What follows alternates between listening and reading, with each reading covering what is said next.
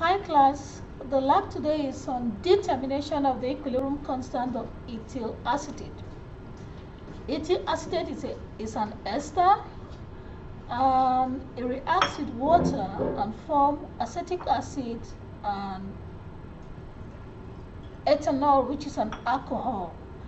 But it's very easy to determine the concentration of acetic acid because you can titrate it with sodium hydroxide. So by titrating the acetic acid produced, we can get the equilibrium concentration of the different reagents at equilibrium. So this lab is a 2-week lab. The first week, you have to prepare the solutions. So we have 5 samples.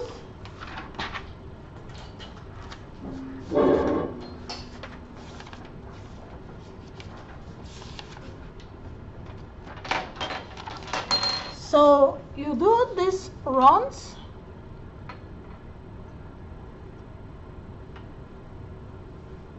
The different run 1, run 2, run 3, run 4, run 5. You mix them and keep them in your locals for 1 week so that equilibrium will reach.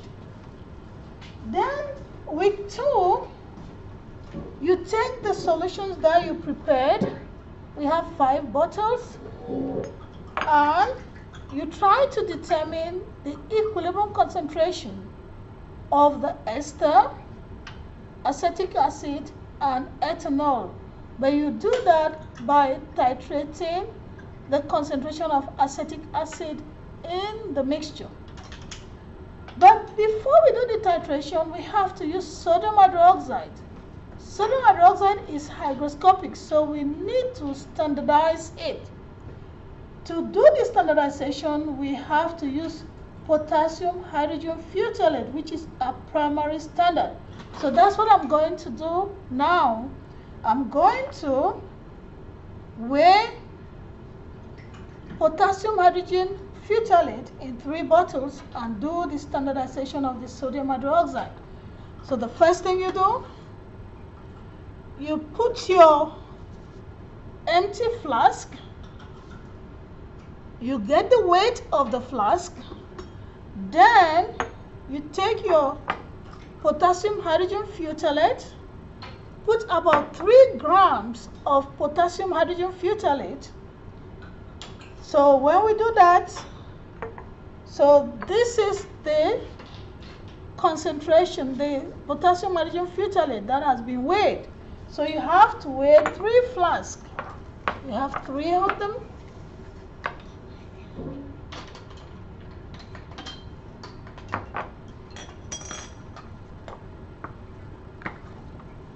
So these are the 3 flasks. So after that, we have to titrate it against sodium hydroxide. So you rinse your burette, you fill it with sodium hydroxide,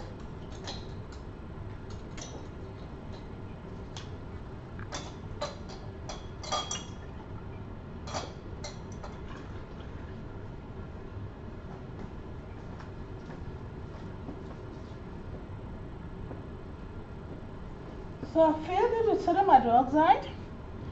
Then the potassium hydrogen phthalate, I have to put 50 ml of distilled water.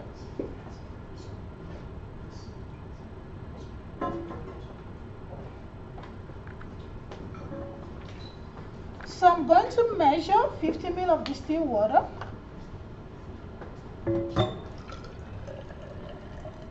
Using a graduated cylinder.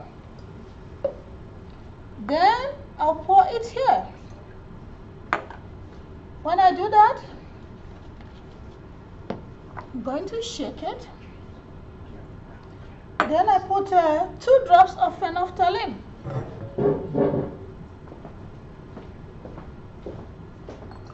Oh my.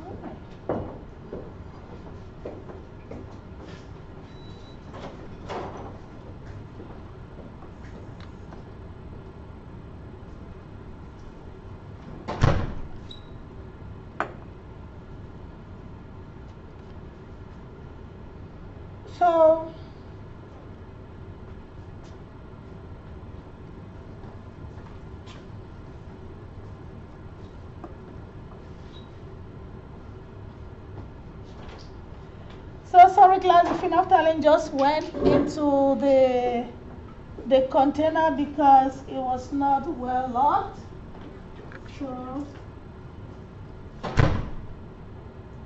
I'm going to repeat this part of the lab. That's the interesting thing about lab.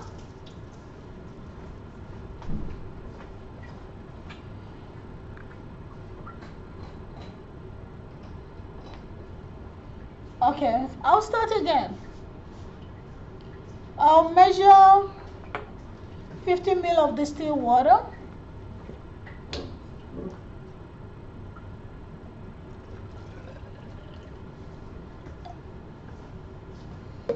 Then I put it in the primary standard. Shake it a little bit. Then put about 2 drops of phenolphthalein.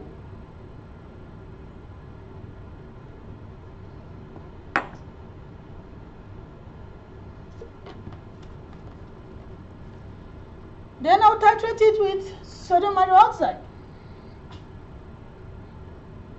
So you take the initial Buret reading. It must not start at 0, so you just take the initial Buret reading. Then now you want to titrate with sodium hydroxide.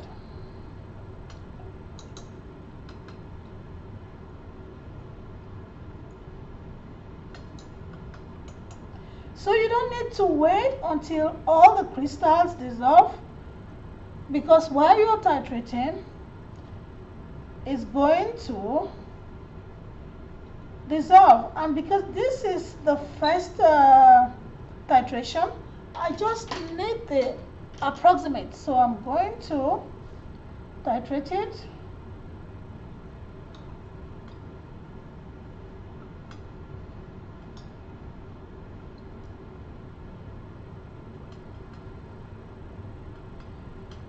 So 1 drop is enough to change the color.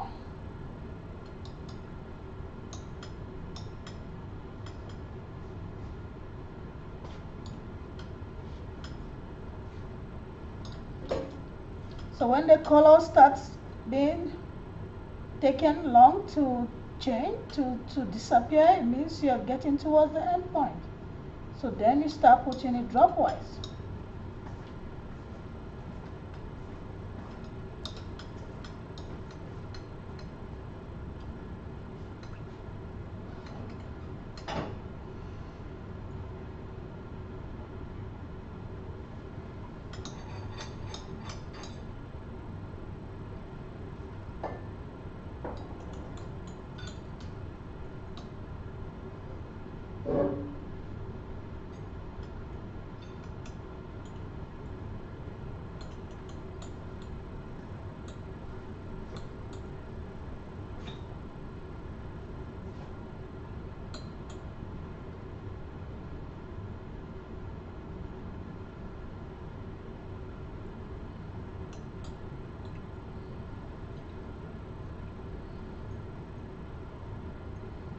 So when you have a permanent pink color, then that's the end point, but I have to watch out to make sure the color stays.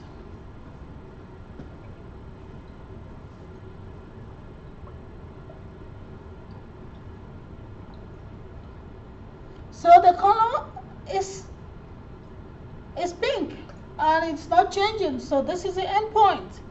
So you do that for the other 2 .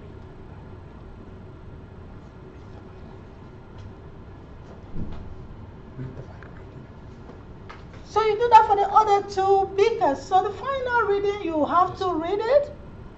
And when you read it, you subtract the initial from the final. That's the volume used. So after you have standardized the sodium hydroxide, now you want to titrate the solutions that you prepared a week before, which you assume it has reached equilibrium. And before you do that, you make sure you fill the burette again. Refill the burette with sodium hydroxide. You don't have to start the initial at 0, but if it's at 0, that's okay. So we are going to put phenolphthalein indicator in our solution that we left to reach equilibrium.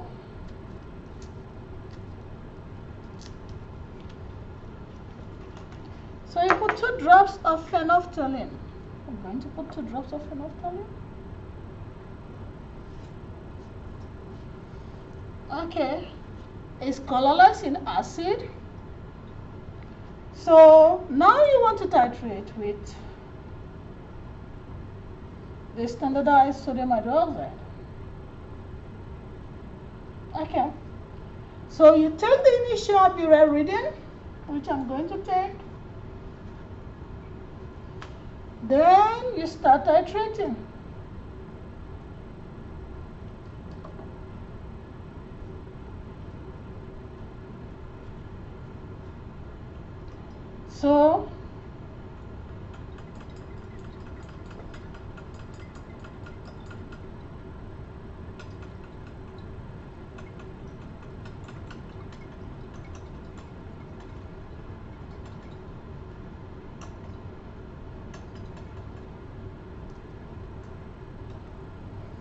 So that's the end point. You do that for the other 5 bottles and you take your reading.